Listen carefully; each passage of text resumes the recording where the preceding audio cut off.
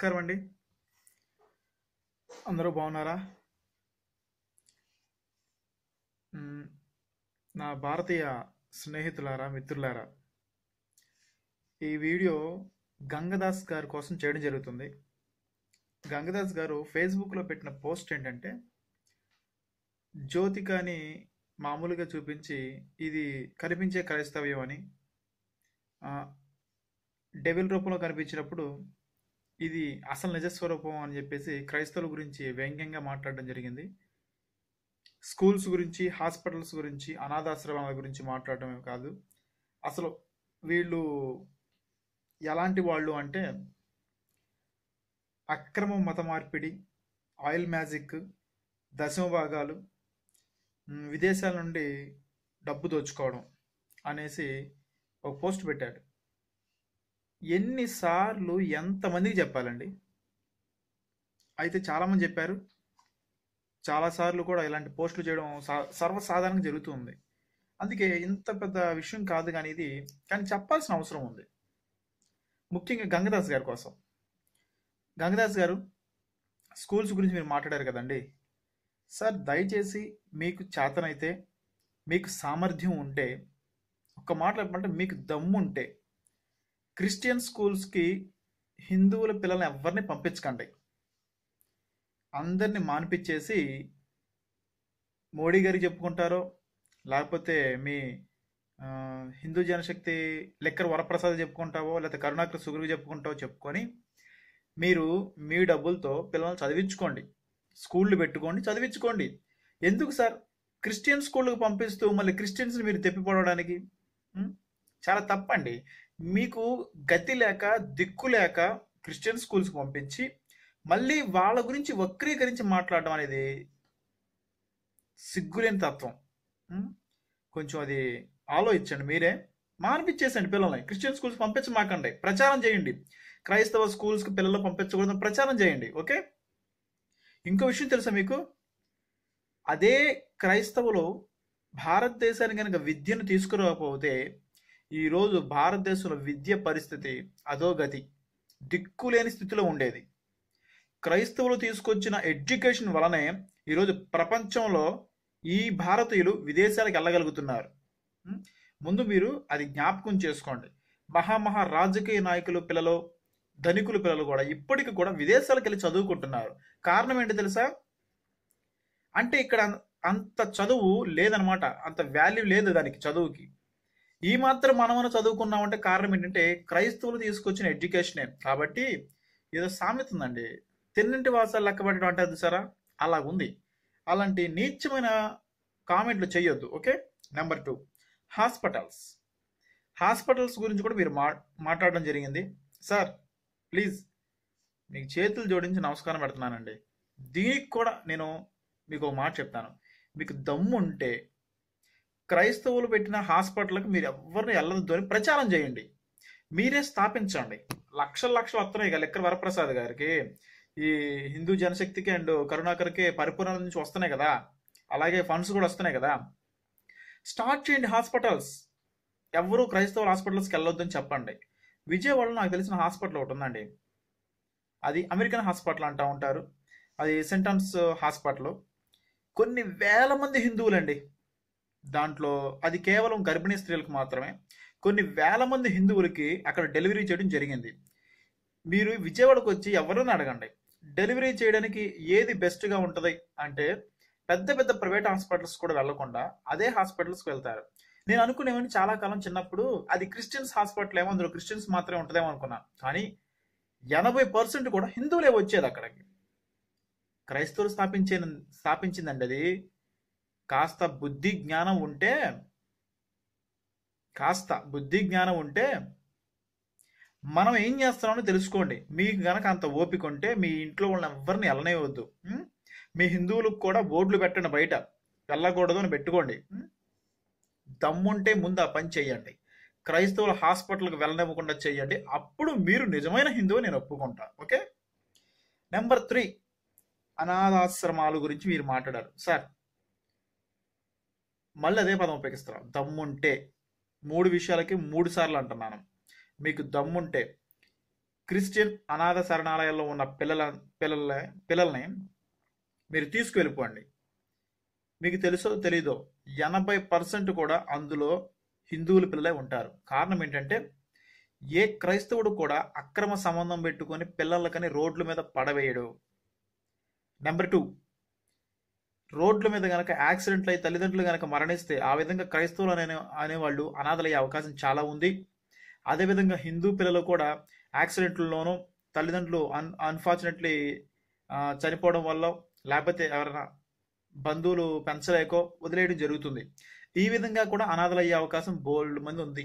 Okay, మరి హిందువులందరినీ తీసుకొని వెళ్ళిపోయి మీకు దమ్ముంటే, మీకు చేతనైతే, మీకు సామర్థ్యం ఉంటే మీరే పెంచి పోషించండి.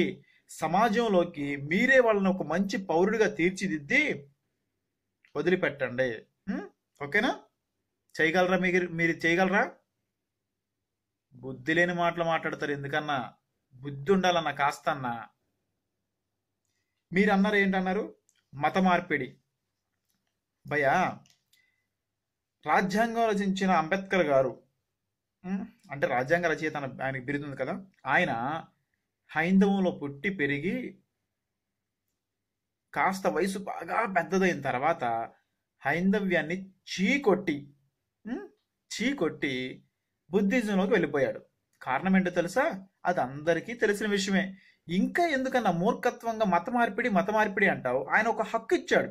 రాజ్యాంగంలో ఇచ్చిన హక్కు ఏంటో తెలుసా? ప్రతి భారతీయుడికి కూడా తనకు నచ్చిన మతంలోకి వెళ్ళిపోతాడు.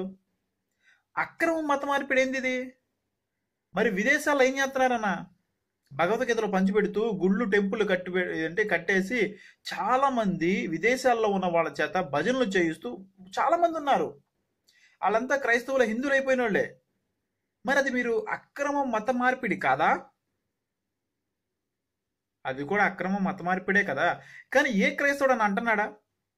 మీరు భగవద్గీత పంచొద్దు, మీరు ఆకార పత్రాలు ఇవ్వద్దు, ఈ పత్రాలు ఇవ్వద్దు, మీరు విదేశాలకు రావద్దు, ఇక్కడ హిందూయిజం గురించి ప్రచారం చేయొద్దు, మీరు అక్రమ మత మార్పిళ్ళు చేస్తున్నారని ఎవడన్నా అన్నాడా? సిగ్గులేని మాటలు. ఎందుకన్నా ఈ మాటలో? మరొక విషయం, ఆయిల్ మ్యాజిక్. నిజమే, క్రైస్తవులో చాలా మంది మూర్ఖులు ఉన్నారు. ఈ ఆయిల్ మ్యాజిక్లు, ఆయిల్ వల్ల ప్రార్థన చేస్తే పోతాయి అని చెప్పేసి ఉన్నారు. కానీ వాక్యం ఎలా ఉందంటే, నీకు వాక్యం గురించి చెప్పాల్సిన అవసరం నాకు లేదు, కానీ నా క్రైస్తవ సోదరులు కూడా చూస్తున్నారు కాబట్టి నేను చెప్తున్నాను. ఎందుకంటే వాళ్ళు అపనమ్మకంలో పడిపోకూడదు. వాక్యంలో ఆయిల్ రాసి ప్రార్థన చెయ్యాలని ఉంది, కానీ ఎక్కడా కూడా ఆయిల్ డబ్బాలకు ప్రార్థన చేసుకొని ఆ ఆయిల్ డబ్బాల్లో ఆయిల్ రాసుకుంటే స్వస్థత పొందుతుందని వాక్యం ఎక్కడా చెప్పడంలా. వారి విశ్వాసాలను బట్టి వారు ఆ పని చేస్తున్నారు. అది తగ్గుతుందా లేదా అనేది పక్కన పడే. ఆ ఆయిల్ బిజినెస్ నేను యాక్సెప్ట్ చేయను. మరి మీ సంగతికి వద్దాం. ఈ ఆయిల్ గురించి పట్టుకుని ఎలాడుతున్నావు కదా, మరి నీ సంగతి ఆయిల్ ఏమన్నా? కొబ్బరి నూనె రాసుకుంటే ఓకే, ఏదో విధంగా రాసుకోవచ్చు, అది మంచిదే శరీరానికి, నో ప్రాబ్లం. కానీ ఆవు ఉచ్చ అమ్ముకోవడం అనేది ఎంతవరకు న్యాయం చెప్పాలి మరి. ఆవు ఉచ్చ అమ్ముకోవడం ఏంటన్నా గంగదాస్ అన్న? బాలేదు కదా, వినటానికి అసహ్యంగా ఉంది కదా. కానీ మీరు చేసే పని అది. ఆవు ఉచ్చ అమ్ముకుంటారు, మళ్ళీ చేతికి తాళ్ళు అమ్ముకుంటారు, మెళ్ళో లాకెట్లు అమ్ముకుంటారు, రుద్రాక్షలు అమ్ముకుంటారు, ప్రసాదం పేరు చెప్పి ప్రసాదాన్ని అమ్ముకుంటా ఉంటారు, ఆఖరికి గుడ్డలు అమ్ముకుంటా ఉంటారు. బండికి కట్టుకుంటారు, చూసావా? బండికి కట్టుకునే చాలా చూశానులే. చెట్లు కట్టుకుంటారు, గేట్లకి, చాలా చూశాను. వీటన్నిటిని అమ్ముకొని బతుకుతున్నారన్నా. గుమ్మడికాయలు అమ్ముకుంటారు, రంగు పూసలు అమ్ముకుంటారు, రంగు రాళ్ళు అమ్ముకుంటారు. 5 లక్షలు పెట్టంట 21 ముఖాలు ఉన్న రుద్రాక్ష కొనుక్కుంటే వాడు లక్షాధికారి అవుతాడంట. నేను అసలు పేపర్లో చదివా. ఎంత ఫూలిష్నెస్ అన్నా! లక్షల రూపాయలు పెట్టి రుద్రాక్షలు కొనుక్కొని వాడు లక్షాధికారి అవుతాడా? కాదు, బెకార్ అవుతాడు. ఇలాంటి అన్ని అమ్ముకునే వాళ్ళు మీకు కనిపించరా? చెప్పు. నెక్స్ట్, దశమ భాగాలు. చూడు సోదరా, దశమ భాగాలు అనేది మాకు మా దేవుడు విధించిన ఆజ్ఞ. మేము కష్టపడినప్పుడు దేవుడు మాకు అప్పగించే దాంట్లో మేము దశమ భాగం దేవునికి వేస్తాం. దేవుడు తన సేవకుల నిమిత్తము సంఘము నిమిత్తము సంఘ కాపర నిమిత్తము దేవుడు ఏర్పాటు చేసిన విషయం అది. ఆ సంఘాలు అభివృద్ధి చెందినప్పుడు అది సమాజానికి ప్రయోజనకరంగా మారుతుంది. అలాగే ఈ దేశంలో ఇప్పటి వరకు కూడా ఎంతో మంది పెట్టుబడులు పెట్టి వ్యాపారాలు చేసుకునే వాళ్ళు వేరైతే, ఇదే దేశంలో నిస్వార్థంగా వారి సంపాదన దేవుని సొమ్ము అని చెప్పేసి, దేవునికి కానుకలు అని చెప్పేసి భారతదేశంలో ఉన్న ప్రజలకు పంపించడం జరుగుతుంది. ఒక్కసారి కనుక గవర్నమెంట్ దగ్గరికి నువ్వు లెక్కలు చూసుకో. ఇప్పుడు ఈ భారతదేశంలో అనాథ శరణాలయాలు కానీ, స్కూళ్ళు కానీ, హాస్పిటళ్ళు కానీ ఇవన్నీ కూడా ఒకప్పుడు ఎంతో మంది ఉచితంగా పెట్టి సేవ చేసిన వాళ్లే. అది దేవుడు తన బిడ్డల కోసం ఏర్పాటు చేసింది. మరి నువ్వేంటి, నీ పురాణాల్లో నీ వేదాల్లో ఏమనుందో నువ్వు చూసుకో. నిలువు దోపిడి, మేమన్నా దశమ భాగం వేస్తున్నాం, మీరు ఏకంగా నిలువుగా దోచేస్తున్నారు. మీ పురాణాలు ఉందో లేదో నాకు తెలియదు, కానీ మీరు నిలువు దోపిడీలు చేస్తారు. రోడ్ల మీద పైన బుట్టలో బొమ్మలు పెట్టుకొని అక్కడ దోపిడీలు చేస్తారు. జనాల దగ్గర డిమాండ్ చేస్తారు, మళ్ళీ బుడబొక్కల రూపంలో వస్తారు, డిమాండ్ చేస్తారు. ఇంకేంటి చాలా ఉన్నాయి అన్న.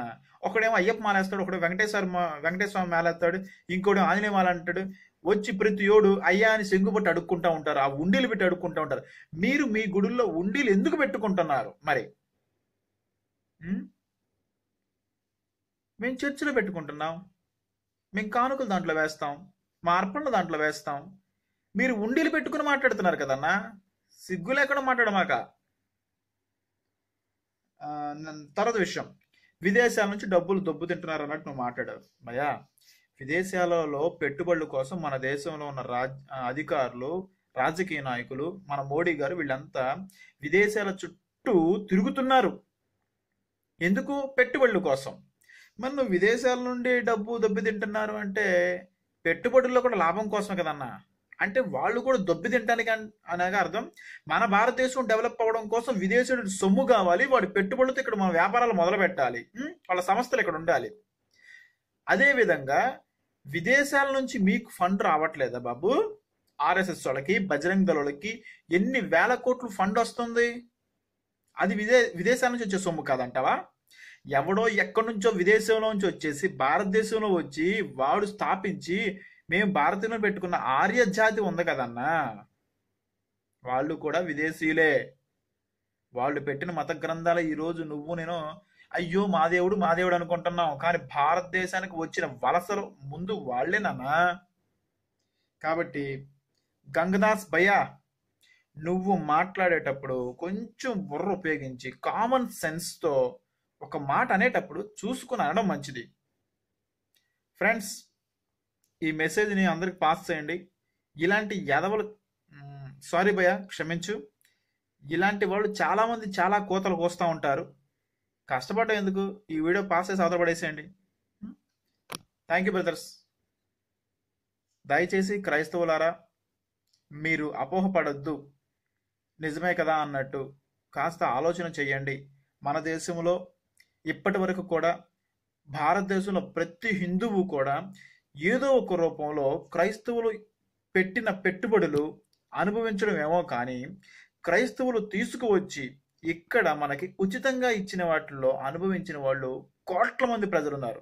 హిందువులు బోల్డ్ మంది ఉన్నారు. కాబట్టి ఇలాంటి బుద్ధిహీనుల మాటలు మీరు పట్టించుకోవద్దు. బ్రిటిష్ వాళ్ళు వచ్చారు, వ్యాపారం చేసుకుని వెళ్ళిపోయారు, పెట్టుబడులు పెట్టుకొని సంపాదించుకుని వెళ్ళిపోయారు గురించి మనకు అనవసరం. కానీ నిస్వార్థమైన సేవ చేసేవాళ్ళు మన దేశంలో ఉన్నారు. కాబట్టే క్రైస్తవులు అనే వాళ్ళు ఈరోజు మనం ఉన్నాం, మన దేశం కూడా బాగుంది. కాబట్టి ఇలాంటి మూర్ఖుల గురించి ప్రార్థన చేయండి. Thank you friends.